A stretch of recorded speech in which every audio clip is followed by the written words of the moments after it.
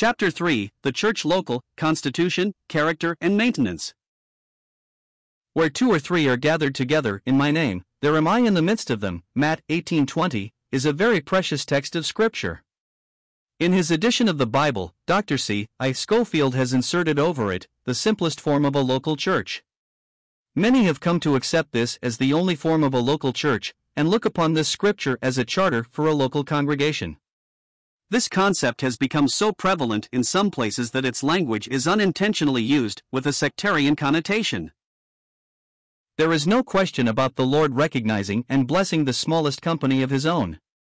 In Matthew 18 verse 20 He gives assurance of His presence to the smallest plural number who meet in His name, but to use this text as a definition of a local church is to ignore the whole tenor of New Testament doctrine on the subject of the church. A definition. The local church is a congregation of Christians that calls upon the name of the Lord, both their Lord and the Lord of every other similar group, 1 Corinthians 1 verse 2. It is a congregation ruled by an administration through overseers, Acts 20 verse 28, and is sustained by the ministry of the spiritual gifts with which it has been endowed, 1 Corinthians 1 verse 7. A definition of a local church that is based upon the principles of the New Testament might read like this: a local church is the gathering together in the Lord's name of a number of Christian persons who are submissive to Christ as Lord, and who are ruled over by elders and deacons, and sustained in life and testimony by a spiritual ministry. The constitution of a local church is not as simple as some claim who glibly quote Matthew 18 verse 20. Her constitution. It has been asserted that one may be in the Church of Christ without being in the Church of God. This assertion supposes that the appellation Church of Christ refers only to the universal aspect of the church, and that the appellation Church of God refers only to the local aspect. This assertion we must investigate. The Church of Christ, the Lord in Matthew 16 verses 13 to 18, claimed the church, the universal church, as His own. Peter had acclaimed Him, the Christ, the Son of the living God. In reply, Christ predicted, "Upon this rock, I will build my church." Consequently, we must understand the church universal to be the Church of Christ. In Romans 16 verse 16, Paul writes, "The churches of Christ salute you." In the vicinity of Corinth, the city from which he was writing, there were a number of congregations. From these he sent greetings to the saints at Rome, and in so doing implied that each local church was a church of Christ. The Church of God. A further survey of Scripture shows that what is true of the appellation Church of Christ is also true of the appellation Church of God. It is used of the universal aspect in such passages as 1 Corinthians 10 verse 32, 1 Corinthians 15 verse 9, Galatians 1 verse 13, see Acts 26 verses 10 to 11. It is likewise used of the local aspect of the church in passages such as 1 Corinthians 1 verse 2. 1 Corinthians 11 verse 16. 2 Corinthians 1 verse 1. Obviously, these two appellations are used interchangeably in the Word of God. The universal aspect of the church is called the Church of Christ as well as the Church of God, and so is the local aspect. From this a dual deduction may be accepted. First, there is only one church in the New Testament, and it is presented under two aspects. Second, that the one, the local, being much smaller than the other, organically is a miniature. Therefore, the local church in the mind of the Lord is a facsimile of the universal. All who are in the universal church are united to Christ her risen head. All who are in the local church should likewise be united to Christ. Her character. If these appellations may be used interchangeably, do they have special significance? In the New Testament there are three names given to the local congregations: the churches of God, 1 Corinthians 1 verse 2, 11:16, the churches of Christ, Romans 16 verse 16, and the churches of the saints, 1 Corinthians 14 verse 33. There is an evident difference between the first two and the last one, the churches of the saints. This last one suggests the membership of the local churches; they are composed of saints. A difference between the other two might also be expected. The name Church of Christ intimates the architect and founder; the name Church of God, that in character she is to be just what He is, holy, 1 Peter 1 verses 16 to 17. We might therefore conclude that these three intimate, first, membership, the churches of the saints; 2nd, structure, the churches of Christ; 3rd, character, the churches of God. When studying the universal aspect of the church, we noticed a number of figures of speech: a flock, a house, a temple, etc. Several of these are likewise applied to the local church, and usually they are said to be of God: the flock of God, 1 Peter 5 verse 2, the house of God, 1 Timothy 3 verse 15, the temple of God, 1 Corinthians 3 verse 16, and, of course, the church of God, 1 Corinthians 1 verse 2.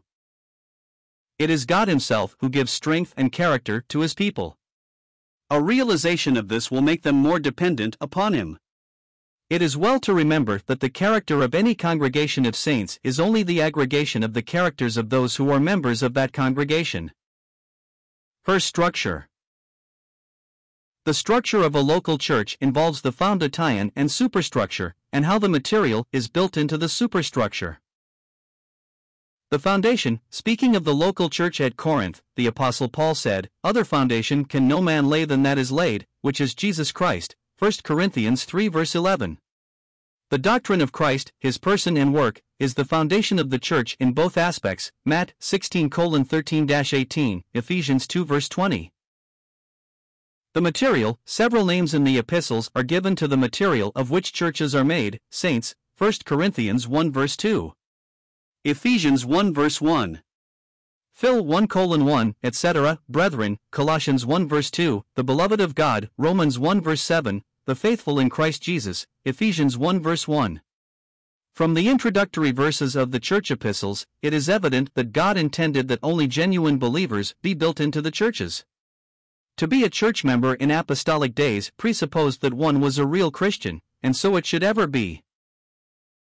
Building in the material, this is a point quite controversial. We must, therefore, seek to ascertain the literal meaning of Scripture.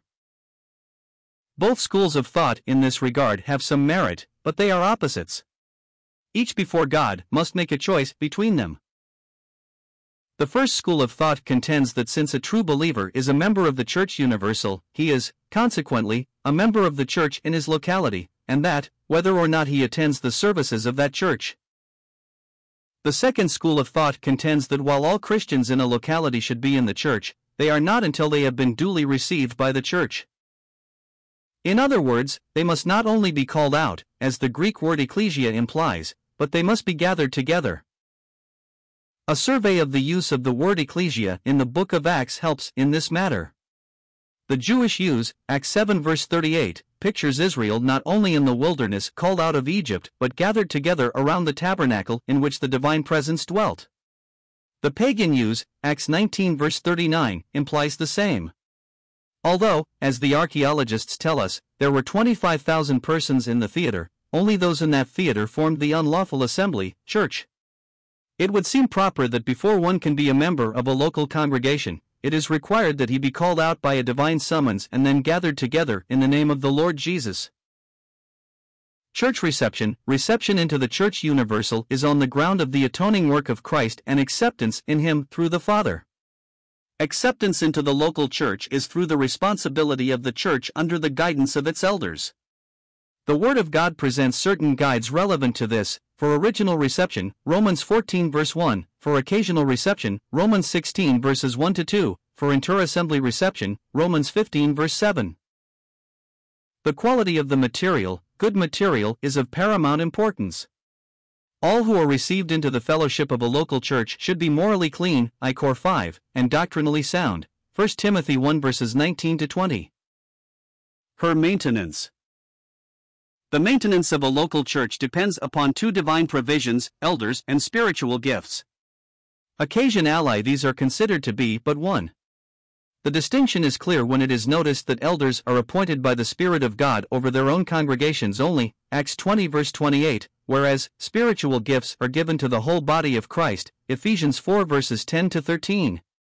The service of the elder is primarily that of administration in church affairs. The service of the spiritual gifts, evangelist, pastor and teacher, is for the perfecting, equipping of the saints, for the work of the ministry, for the edifying of the body of Christ. The fact that both Peter and John, men endowed with superior spiritual gift, that of apostle, speak of themselves as elders, 1 Peter 5 verse 1. 2 John 1. John 1 indicates that men of spiritual gifts may be considered elders among God's people wherever they go, elders exercising their gift as pastors. This has also been deduced from 1 Timothy 5 verse 17, where the elders who rule well are they who have been appointed by the Lord for the administration of matters pertaining to their own local churches, and those who minister in the word and doctrine are spiritual gifts like Peter and John who serve to edify the members of the body of Christ. There is another way in which we may understand Peter's and John's use of the word elder, that is, literally, both were elderly when they wrote their respective epistles. Per projection. The outreach of the local church moves in two directions, churchward and worldward. Churchward, the churches to which epistles were sent all were addressed as separate congregations, as units of testimony in their respective localities, the Church of God at Corinth, 1 Corinthians 1 verse 2. 2 Corinthians 1 verse 1, the churches of Galatia, Galatians 1 verse 2, the Church of the Thessalonians, 1 Thessalonians 1 verse 1. 2 Thessalonians 1 verse 1. Each church was independent of the others. This is further emphasized in the history of the 7 churches of Asia, Rev 2-3. Each of the 7 was an individual lampstand, and each was individually appraised by the Lord. Local churches are envisaged throughout the New Testament as independent congregations wholly dependent upon the Lord and responsible to Him as head and Lord. Notwithstanding, there are statements throughout Paul's epistles which suggest a gracious interdependence among apostolic churches. The churches of Christ salute you, Romans 16 verse 16, to them that are sanctified in Christ Jesus, called saints, with all that in every place call upon the name of Jesus Christ our Lord, both theirs and ours, 1 Corinthians 1 verse 2, as the Lord hath called every one, so let him walk, and so ordain I in all churches, 1 Corinthians 7 verse 17, God is not the author of confusion, but of peace, as in all churches of the saints, 1 Corinthians 14 verse 33, let your women keep silence in the churches, 1 Corinthians 14 verse 34. While each church independently must bear its own responsibility before the Lord, each may enjoy an interdependent fellowship with other churches. In her projection churchward, a local church should maintain its independence and yet foster an interdependent fellowship with other assemblies in sending greetings, Romans 16 verse 16, in receiving visitors, Romans 15 verse 7, 16:1-2, in prayers, 2 Thessalonians 3 verse 1, in helping the poor, Galatians 2 verse 10. 2 Corinthians 9 verses 1-2, in financially supporting the evangelization of other areas, Philippians 15-16. Worldward, the outreach of a local church worldward might be considered as Christian witnessing under 3 aspects: a stable witness, a public witness, and a vicarious witness. A stable witness, 1 Timothy 3 verses 15-16. What is true of the church universal should likewise be true of the church local. In this reference the church is envisaged as a monument made of a base and shaft. Upon these is inscribed the eventful life of the Lord Jesus. The doctrine of Christ is shown upon the monument. This idea indicates what the constant testimony of a church should be in any locality. A public witness, 1 Thessalonians 1 verse 8. Paul's commendation of the Thessalonians illustrates the public testimony of a local church. As they divulged the gospel publicly, even so should all individual congregations. A vicarious witness, Acts 13 verses 1-5. The church at Antioch, directed by the Holy Spirit, identified itself with some who had been called to witness for Christ in the regions beyond. The projection of a local church toward the world should be seen in every phase of active witnessing. The sum total of all that a church is and does should be a monument to Christ in the community. Such a local church should be committed to the public preaching of the Word, and to the commendation of workers to any part of the great harvest field. Tests on this chapter. 1. Give in your own words a definition of a local church. 2. What, constitutionally, is a local church?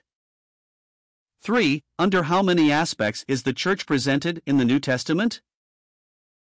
4. Does the title Church of Christ imply the universal aspect of the church, and the title Church of God the local aspect? 5. Why did you answer the fourth question as you did?